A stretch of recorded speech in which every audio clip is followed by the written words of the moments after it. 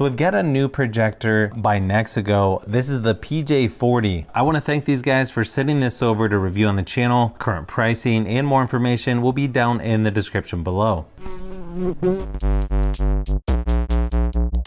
1080p native resolution, also supports up to 4K resolution. It's got automatic Keystone correction. The projection distance up to 30 feet, screen size up to 300 inches on this one, and it has two 10-watt built-in speakers.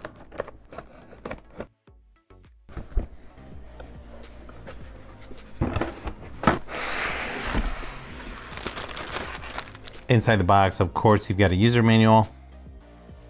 Looks like you've got an air filter, cleaning cloth, audio video cable. Looks like a little bit heavier duty power cable than other projectors I've tested.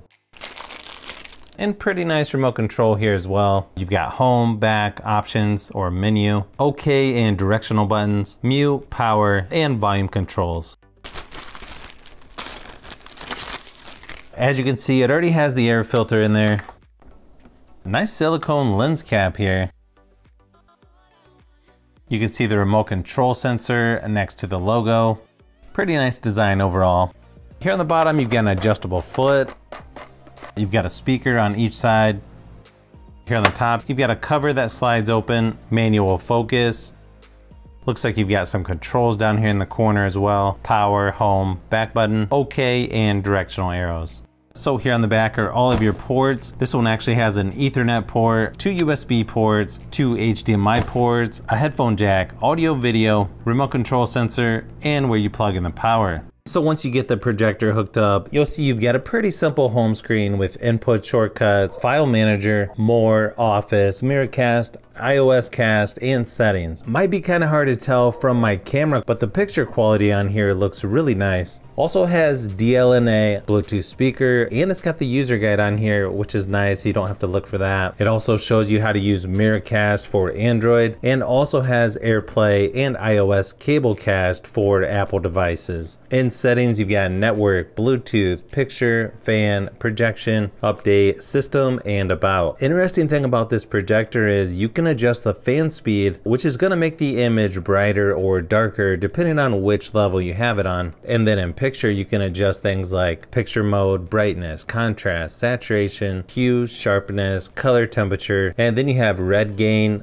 green, and blue gain as well. In projection, you can choose different projector modes: auto keystone, 4D keystone correction, horizontal and vertical keystone correction, zoom adjust, and then display scale as well. You can also change language, time zone, electricity boot, power on source, and the keypad tone under system. Just a quick test on my iPad, and the picture quality was nice and clear. Text looks pretty sharp on here as well. So I think you could use this projector for presentations or those kind of things. You can even play mobile games on here without hardly any lag or delay. Again, the overall picture quality is really nice on here. Maybe not 4K TV quality, but for a projector in this price range, it's got to be one of the top 5 that I've tested. It's definitely going to be a good choice for watching your favorite streaming service, whether it be a Chromecast, Roku, Fire TV. I could easily see this as a TV replacement. And the speakers are nice and loud with decent sound quality. You would probably still want to use an external speaker to get the best sound, but if you had to use the built-in speakers, I think you would get by in a medium-sized room. Here's a quick sample just to give you an idea of what it sounds like, and you may hear a little fan noise in the background, but not too bad in my opinion. Said you felt that way.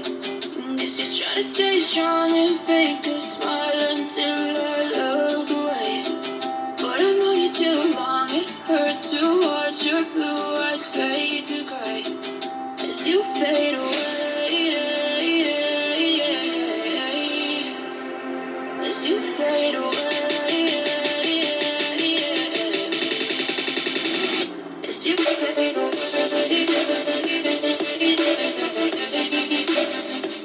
If you want to use this projector for gaming, it's actually really nice for that. I didn't really notice much lag or delay when using a controller on my Xbox Series X while playing Rocket League, and it feels almost like you were playing on a regular TV. So this projector would be a nice addition to a game room, or if you're just setting up your home theater. It feels like a step up from some of the other budget projectors that I've tested recently. The only thing I see that's missing is autofocus, but depending on what you're looking for in a projector, this one seems to check most of the boxes as far as easy to connect devices in several different ways. It's got Bluetooth, Wi-Fi, screen mirroring, and the screen is going to be bright enough, good enough built-in speakers, and one you should definitely put on your list in my opinion. So if you've made it this far into the video, you may want to say thanks by subscribing, and don't forget to give a thumbs up if this video was helpful. This is Brian from Fishbee Productions. Thanks for watching, and I'll see you on the next one.